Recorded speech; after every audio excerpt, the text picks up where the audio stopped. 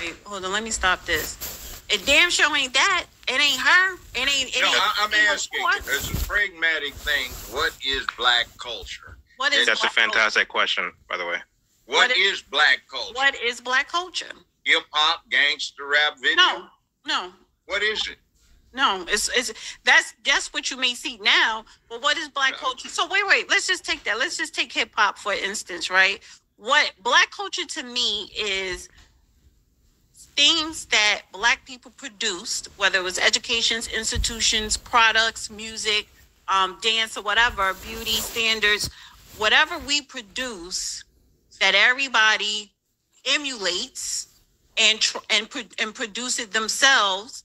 But we set the standard for a lot of things. The problem with that is we really didn't profit off it because everybody else is profiting off it. Okay, so again, what's black? And what is black culture? When we talk about black Americans here in America, black American culture, let me just say that. What is black American culture?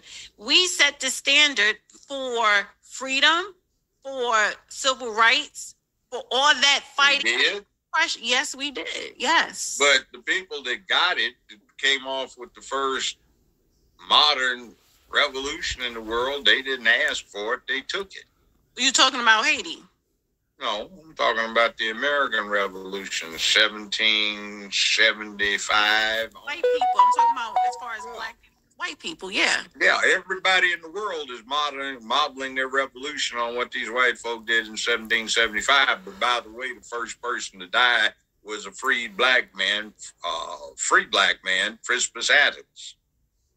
Okay, so what is black culture to you?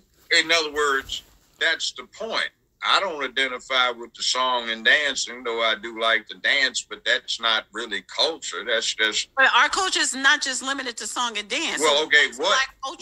I'm asking. When it's food, when it's food, when it's educational institutions, medical institutions are unique. What uniqueness? We planted seeds to build a nation. We planted seeds that build a nation's wealth. We planted seeds to make sure that this nation power stability is still standing. Do you call it wealth or planting the seeds when effectively what you're talking about is we planted those seeds? But see, we were two-legged capital that got worked and traded and reproduced for profit. That's not exactly anything to be proud of. I'm glad that my ancestors who was on those cotton fields and everywhere else here, I'm glad that they chose to stay alive and do what they did so that I could be born. Because if they did choose to just suicide, whether it's by combat or whether it's by, killing yourself because you ain't want to live in oppression, I would not be here. So I'm not going to shit on someone that chose to continue to be a slave and work hard and eventually, you gained your freedom, because if it wasn't for them, I would not be here. But the fact is that those slaves are the ones who planted the wealth of America, because you had to have workers. Well, actually, in every single war here in America to make sure that America becomes this great, superior country when it comes to military. Yes, we built institutions when we walked off the plantations. We built medical hospitals. We built communities, churches. Yes, the music.